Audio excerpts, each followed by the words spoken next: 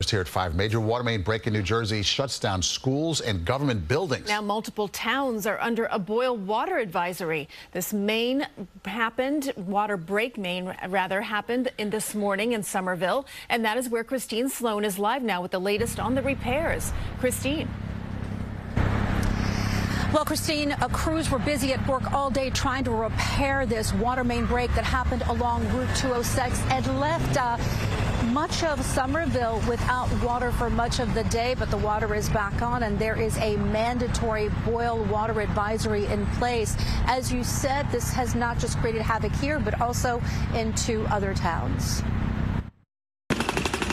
Repairs underway at several locations along Route 206 in Somerville, including at the spot where the break occurred near South Bridge Street and Orlando Drive. That's where the northbound lanes of the highway had to be shut down.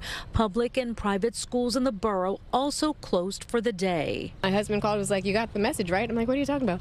He said, "School's out." And I'm like, "What? What? Are you serious?" And I looked and I was like, "Oh, school's out." So, I mean, luckily for me, I work in the school, so it was like, we're together, but I feel sorry for everyone else who had to find someplace for their child to go. The 36-inch water main breaking just after 6 in the morning as kids were getting ready for school. These cousins, with permission from their moms to talk to us, say kids from another town attending their school had to be rerouted. My friend told me like they were on the buses and they had to turn around because my brother goes to the high school too. Borough Hall, the library, and many other government buildings also shut down early in the day, but Borough Hall back open midday.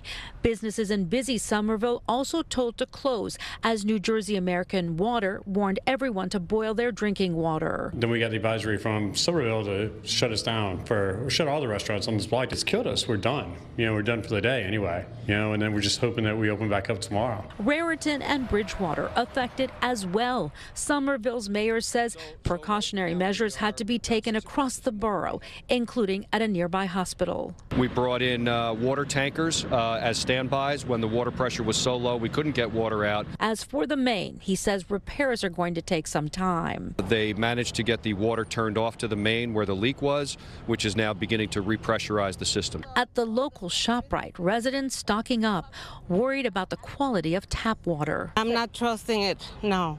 It was coming down kind of dark, but right now it's getting more, clear. Officials say that residents should not rely on their home filter systems. They should boil their water for at least a minute. This goes for the water for your pets as well. No word yet on whether this boil advisory will be lifted today or what caused this water main to break. We are live in Somerville, New Jersey. Christine Sloan, CBS News, New York.